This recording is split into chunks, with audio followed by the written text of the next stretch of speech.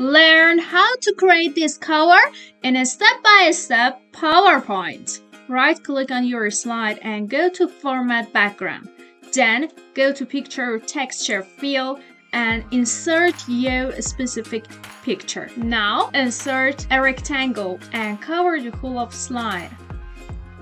Change its color to the black and transparency to 30%. Now it's time for creating these rectangles. If you notice, all rectangles have a great corners. For creating these rectangles, go to the Google and search Figma.com. In Figma.com, for creating a triangle, go to this box and choose polygon and draw a triangle. And here in the right side, you see corner radius. Put the size of corner radius in 10.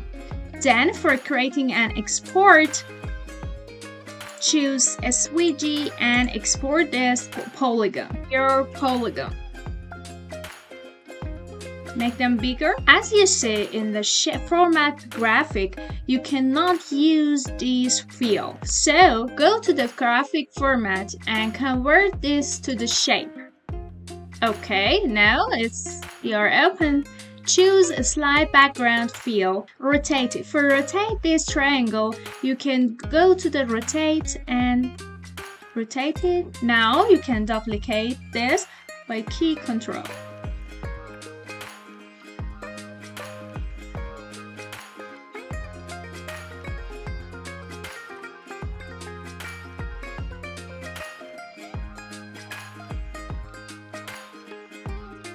Now select all of these triangles, group them, and make the copy.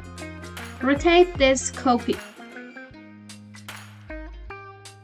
Put it in the way that you see. Select both of them and align top. In a slideshow, you can see what's happened. You can change the position of this triangle.